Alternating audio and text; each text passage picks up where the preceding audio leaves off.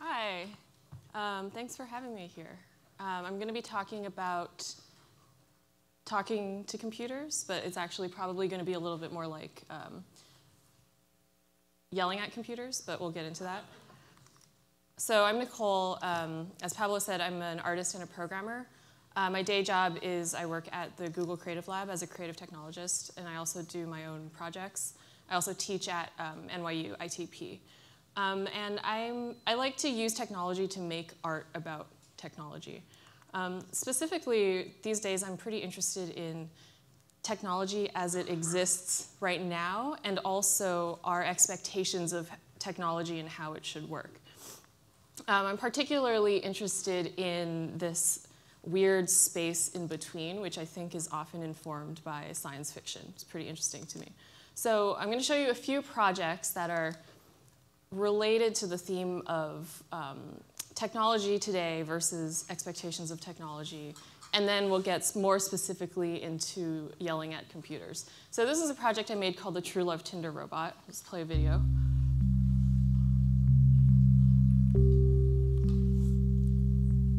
Hello human, I am the True Love Tinder Robot. I'm going to help you find love. You can trust me because I am a robot. Let's begin. Look at this person. Swipe right.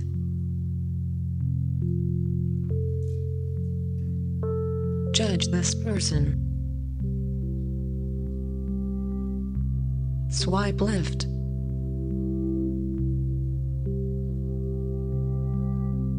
I can read your feelings. No match here. Determine if this person has any value.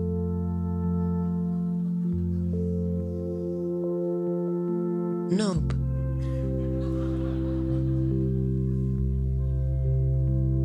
Can you see yourself spending your life with this person? You're not very picky, are you? Go away now. Please take your hands off the sensors. Goodbye and good luck with your love life. Okay. Another project I made is called The Best Art, which was a computer algorithm that would objectively calculate the best art project to make at any given moment in time. So it would calculate that project, and then it would print it out on a piece of paper like this. And I actually ended up making a bunch of the projects that it told me were the best art projects.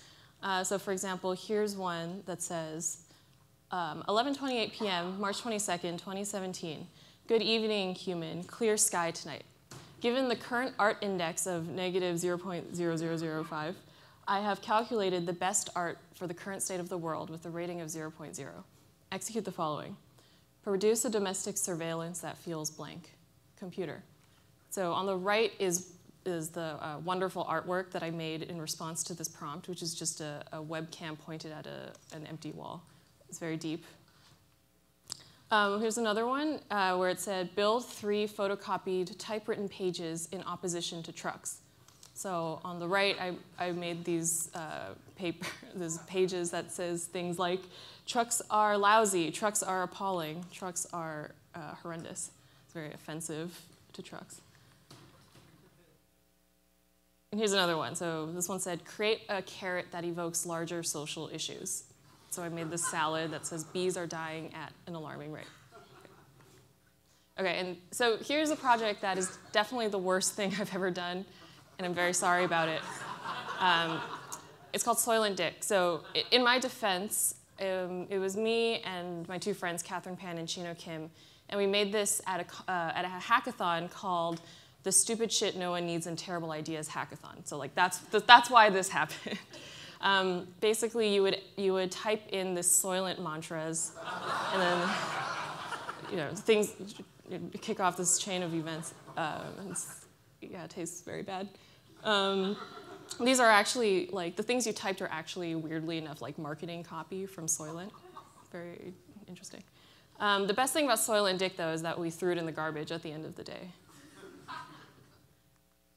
Okay, so you can probably see from some of these projects that a theme that I'm particularly interested in is what it feels like to let computers make personal decisions for us. I mean, it's something that happens all the time, every time you use a computer or you use your phone. There's some algorithm that's calculating what you should do, but I think it's interesting to take that into these sort of very obvious or exaggerated examples of that and see what that actually feels like. And recently I've been doing a lot of work with voice technology, and as sort of an extension of the previous point, I'm interested in what it feels like to talk to computers that can understand us. So a project I made this summer for an exhibition in Melbourne is called Enhance.computer, which is also the URL. So it's a cyberpunk voice technology game. And you might be familiar with this trope that's in movies and TV shows, especially in science fiction or police shows. I'll show you a video from YouTube of this. Okay, now let's get a good look at you.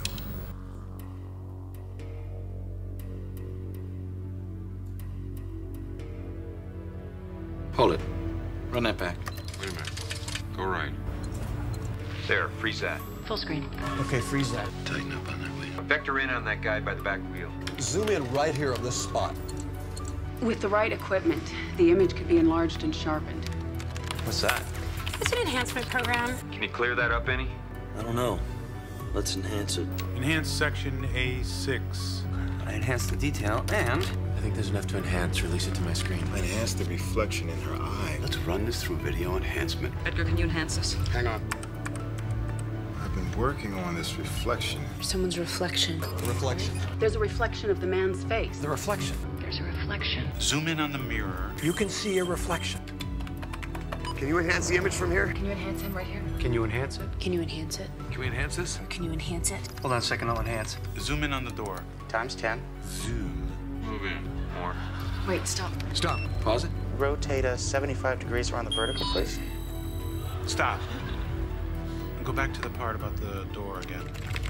Got an image enhancer that can bitmap? Maybe we can use the Pradeep Sen method to see into the windows. This software is state of the art. The eigenvalue is off. With the right combination of algorithms. He's taken illumination algorithms to the next level, and I can use them to enhance this photograph. Lock on and enlarge the Z-axis. Enhance. Enhanced. Enhance. Freeze and enhance.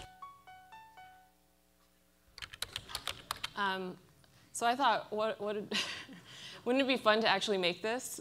We have the technology, sort of, not really. But I made this thing, Enhance.computer. So this is what it looks like. Basically, you go to the website and it shows you this beautiful interface. And it tells you that basically you are a detective, and the crime predicting AI has detected that someone is going to do something illegal soon. So basically, your job is to thwart the crime by finding a secret code in an image. And you can use voice commands like zoom in, zoom out, enhance, all those things on the left side. So this is like what it looks like. And something that was interesting to me, this is the first project I've made that was like a game that people could play. And I don't know why it didn't occur to me, but when I released it, people actually played it. And not only that, but there's this thing that happens with video games where people make YouTube videos or Twitch streams of themselves playing it. And people did that with Enhance.computer. And that was very nerve-wracking to me. But it was also very interesting to actually see people play it. And so I've also made a little video of some of the people playing this game. Oh, before that, actually, so William Gibson tweeted Enhance.computer, which means it's like certifiably cyberpunk. So this is an accomplishment. Okay, so here's the video. Let's play Enhanced Computer. Welcome to a browser game called Enhance.computer. Hello everyone. こんにちは。ティラミスです。今日は Enhance.computer. Let's begin the investigation. Agent Abaya. Here we go. Zoom in. Move up. Go up. Enhance. Zoom in. Zoom in. Zoom in. Enhance. Move up. Move up. Move up. Move up. Move up. Zoom out. I don't know where it is. Okay, the code is PXRE. I've been saying that. There is it. Move right. Ah! Damn. I don't know why I'm addicted to this right now. I don't even like this. The way. The code is YDGH. The code. Yay! FWVU.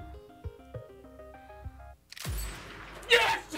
The code is MCND.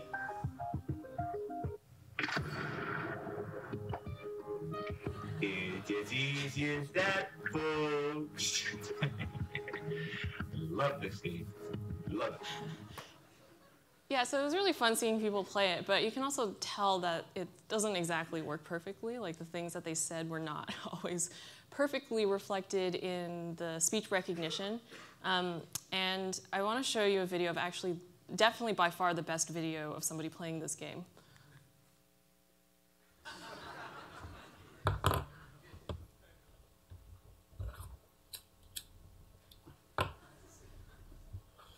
Begin investigation. Okay.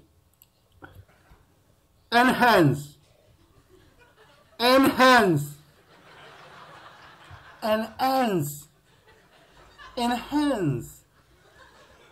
Enhance. Enhance. Enhance. Fuck. Enhanced. Enhance. Enhanced. Enhance. Enhanced. Te lo está diciendo la computadora. Enhance. Enhance.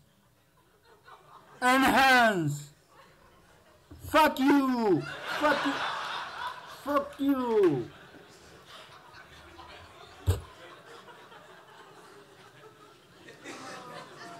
So I feel really bad about this guy, but also it's amazing. So I'm also interested in what it feels like to talk to computers that can't understand us, because I mean, if you use voice technology with Alexa or Google Home or with Siri or anything like that, we're still in this like weird space where it kind of works. It works pretty well for many things, but it also like totally doesn't work for other things. And that's something that's going to be changing as the technology gets better. So again, it comes back to this thing of like, what is the technology that exists right now? Like, what is that speech recognition actually like? I mean, in the YouTube video of all that enhancing stuff, like the ones that were speech recognition, of course that always works perfectly in the movies. And what are our expectations of how the technology should work? And I think that people actually don't have very high expectations of new technology unless it's something they've seen in science fiction, and then their expectations are like totally messed up. And for me, part of the sort of art project side of Enhance.computer is that it is kind of broken, not like on purpose, but I'm just using the built-in speech recognition in Chrome, and you can kind of see that it doesn't necessarily work perfectly, but it does kind of work too. And that's also why, to me, Enhance.computer is actually more of an art project and not so much a video game. Even though people were, making Let's Play videos and stuff, I think a video game is something that exists within like more of a specific industry and a cultural framework, whereas Enhance.computer is kind of broken in a way that is more about art, in my opinion. Another thing that has been interesting about Enhance.computer is that a lot of people told me they were playing it like in their offices, just like screaming at a computer in front of all their coworkers. And I kind of like that playing it is like inherently a performance. And you know, people said that it makes them feel like they're in a movie, but also makes them feel like really stupid doing it in front of everybody, and I like that. And you know, I've found that people actually really enjoy yelling at computers, and I think right now is a really good time to make creative work with voice technology, because people are getting more and more used to talking to computers, but we usually do it for practical things like, you know, turn on the lights or tell me the weather, play this music. But there are more tools coming out now for developers and for artists to do things that are a little more creative. So for me, like when it comes to voice technology, that gap in between the state of technology and that expectation of technology is like where the juicy stuff lies. And that's it. Thank you.